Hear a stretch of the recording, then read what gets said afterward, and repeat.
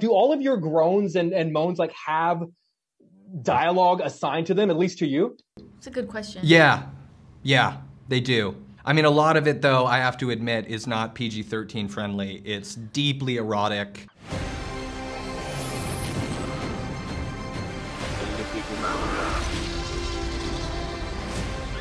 Where we're going, we don't need roads. Guys, good to see you both again. How you doing today? Nice Hi, Jake. to see you. I'm going to jump into this. I was raised on the classic Universal movie Monsters, and so not only did it help me love this movie, but I also love this idea of like Frankenstein's monsters as the basis for a dark rom-com. So thinking about all of the great monsters of that Universal era, whether it be Dracula or Wolfman or the Mummy or Invisible Man, which one do you think would make the next great romantic comedy? And what are some of the issues that monster might have to get over in order to make the relationship work? Ooh, well, we already know like Dracula works. Like, Yeah, I mean, the vampire thing. huge Twilight fan. Vampire. But I'm excited for the Wolfman. I don't know how romantic that's going to be. I think it's going to be quite scary. What do you think? What's another like monster that we haven't seen in a while? I would like to see like a big kaiju monster like Godzilla have to grapple with the fact that he or she is falling in love With a person? with another monster. Oh, another monster. With another big one. Okay. Completely different.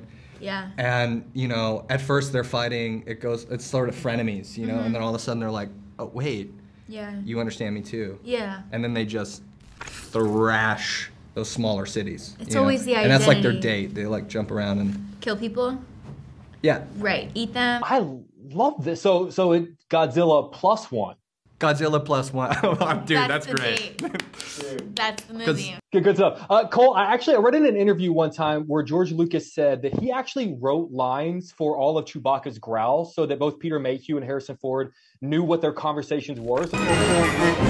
My song. That's fun. Do all of your groans and moans like have dialogue assigned to them, at least to you? It's a good question. Yeah, they do. I mean, a lot of it, though, I have to admit, is not PG-13 friendly. It's deeply erotic. You got to give me, you can't say that and not give me just like a little. You got to give me something. I think he's waxing poetic. And look, as much as I would like to flirt with you right now, we're just not the space. It's just not the time. And it honestly didn't matter because my character never listened to him anyway. Yeah. Do you like music? I have the cure. Ooh. Oh, not that kind of cure. They can't make you better. I mean, they can, but like emotionally. No, don't cry. I had no idea what he was saying, ever. My character ignored him completely. No, actually, you know, the groans and the vocalizations weren't a part of the original character.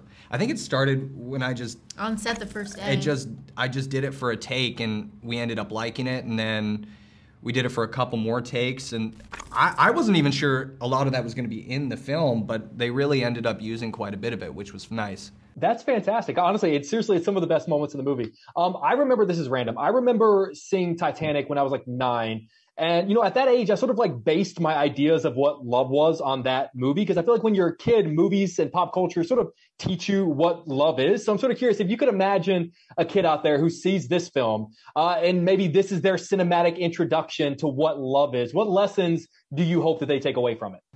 This is completely how it is. Yeah. Yeah, this is real. very normal. In fact, this is one of the natural progressions in any healthy relationship. It's it's exactly how my life is, and every relationship I have is this. So don't accept people as they are, build them, make them better. Parts. Yeah. And then run away from everyone you know and love. And anyone that gets in your way, Kill them. take an axe to them. Yeah. Easy. Pretty straightforward. I think the message is pretty clear, honestly. Yeah. Right now, everyone at the studio behind the scenes is going, oh my God. Yeah. Good. Guys, seriously, thank you from the bottom of my heart. Within like 30 seconds of being in the theater to see this movie, I was like, oh, this is very much my kind of movie. So seriously, congratulations. Please make more movies like this, and I appreciate your time. Thanks very much. Appreciate it. Bye, guys. Bye-bye.